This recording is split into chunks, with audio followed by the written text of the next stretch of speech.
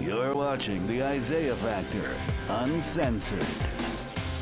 And welcome back to The Factor Uncensored. Our new White House press secretary has a pretty impressive resume, stemming all the way back to President Obama's first run for president.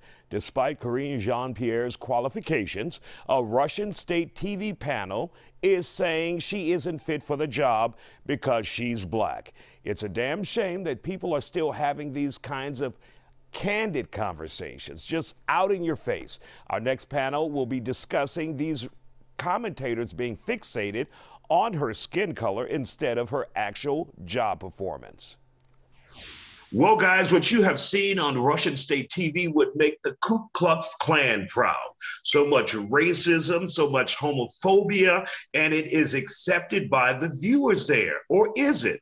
But it's just a shame that they would say so many ugly things about Karine Jean-Pierre, who is now the White House press secretary. So, Todd, let's begin with you and seeing this ugliness on Russian state TV.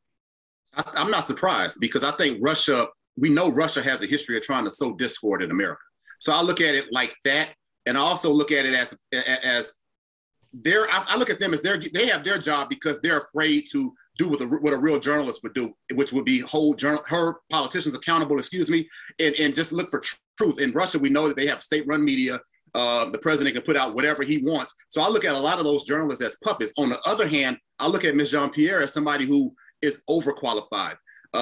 Ivy League school educated. She's worked with various politicians from John Edwards to President Obama to Vice President Biden and now President Biden. So I look at it as somebody trying to sow discord in America. And they did that before in 2016, 2020. I think they're trying to do that in 2022. And I just hope a lot of people don't fall for it. And I hear a lot of people, when Black people get jobs, they always look at the race factor, or it must be affirmative action. If you think that way, then you have racist tendencies. And I will say this. I think a person of her background would have had this job a long time ago if it wasn't for racism, if it wasn't for sexism, if it wasn't for homophobia. So I think those things have kind of held those journalists down in the past. And now we're seeing a little bit more equity in the White House and in journalism. You know, with all those credentials, Dr. Ruth, all they could say was she was hired because of her dark skin. I don't care why she was hired. She's got the job. She's qualified for the job. She should have had the job, like Todd said, a long time ago. And, you know, this is great discussion, but why do we care about what? Because we need to challenge this kind of ugliness and racism wherever it is in this world. And we should not put up with it. Right. You are absolutely right. I'm just saying that these people can't even cover a war that their own country is having. So clearly they are illegitimate. They have nothing to say about what we do in our country, in our White House, how things are covered. They're terrible. They're terrible. They're weak. They're scared of their own racist, murderous president, and they probably have good reason to be. So, yeah. So I don't really care what they say, but you're absolutely right. This is terrible. And Eric, let's hear from you from your perspective. Sure. So the way I look at it, whenever someone's asked whether they're qualified, I pull up the resume and I look at it, and that's what I did. I pulled up a resume. She is a graduate. She has a master's degree from Columbia. She's definitely qualified. She's the national spokesperson for MoveOn.org, campaign manager for a lot of different campaigns, taught at Columbia, campaign manager for the ACLU. But I think if they were going to criticize her, they should say it might be cronyism, because I think you could argue that, because she did serve as chief of staff for Kamala Harris's presidential campaign and as senior advisor for the Biden campaign. But is it something common used for press secretary? All the time. So it's typically whoever is the press secretary, someone that's close to the campaigns of whoever is the president. I think it's more of a diversionary tactic from Russia to focus on something else besides their just blatant war crimes. I mean, we had a Russian soldier plead guilty to killing people. I think there's more problems with that. It kind of also sparks, issues with media and media bias. I know it's a big problem in this country, and that might be why your show does so well, because 70% of people think media, the media organization is pushing some type of agenda, you'd be shocked. And this isn't some quack poll. This is from Gallup. 69% of viewers are concerned about media being biased, and a whopping 52% of people think newscasters are intentionally misrepresenting facts. That's in the United States. It's not in Russia. I'm sure their Russia TV's even more biased than they probably don't even get a poll in Russia. It's like, here's what you think, and shut your damn mouth. That's right. I wouldn't doubt it. But ours isn't much. Ours is better, but not by much. We have more discussion on the way here on The Factor Uncensored. And welcome back to The Factor Uncensored. We continue our discussion on White House Press Secretary Karine Jean-Pierre. She's the first black immigrant and openly gay woman to hold the job. Video of some Russian state TV commentators mocking her have gone viral, saying she's too dark. The only reason she got the job is because she's black and because she's gay. One of my panelists told me there's a deeper reason as to why she was targeted. They're not a news media. They're just puppets. Yeah, they are. You're being very kind to say that, but I think this attack on this woman is disingenuous.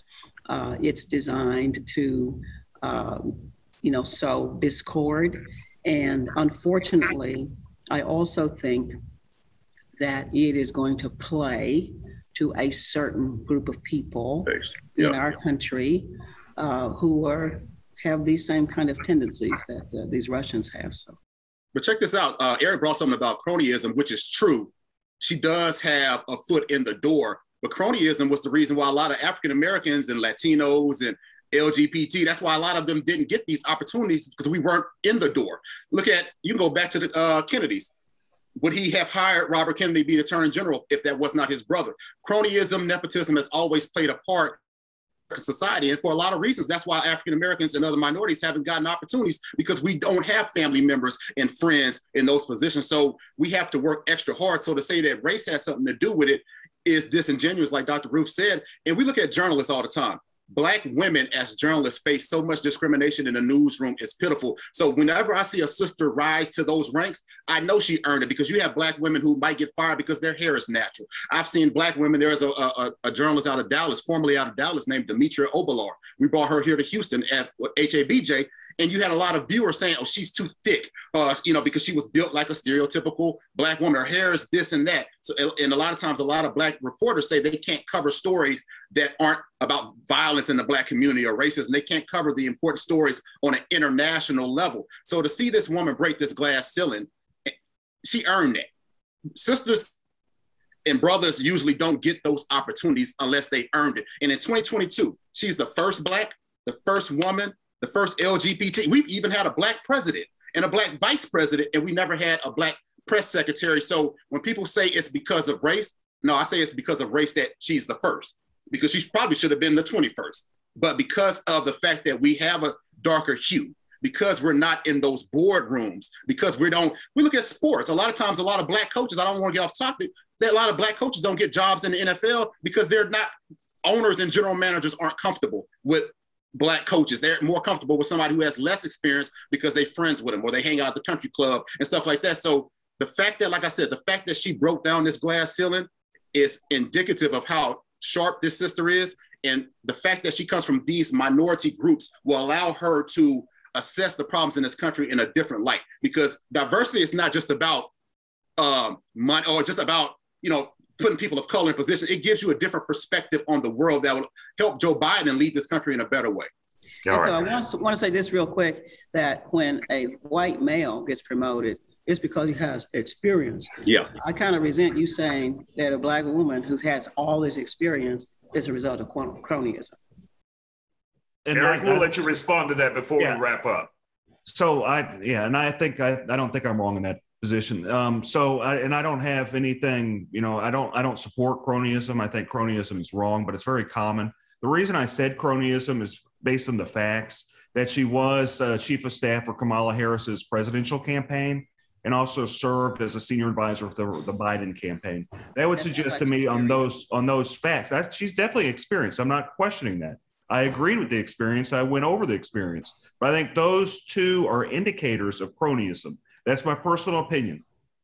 All right. We want to thank you all for joining us here on The Factor Uncensored, and we appreciate your time tonight.